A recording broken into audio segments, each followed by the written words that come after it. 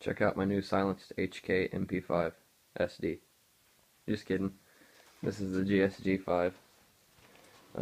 It's obviously a fake silencer because it's got the really long barrel. Pretty cool gun. Shoots 22 obviously, so no kick or nothing. I like the HK sights. Charging handle feels good and solid. I like the magazine. It's 22 rounds. Not amazing, but not bad either. Got some tactical magazine pouch thingies. The only problem with this gun, I would say, is the fact that the screws it comes with strip out. So I had to make a modification. They're a little bit kind of hillbilly, but it works. HK push pins are a lot better than what they come with, so I'd recommend that.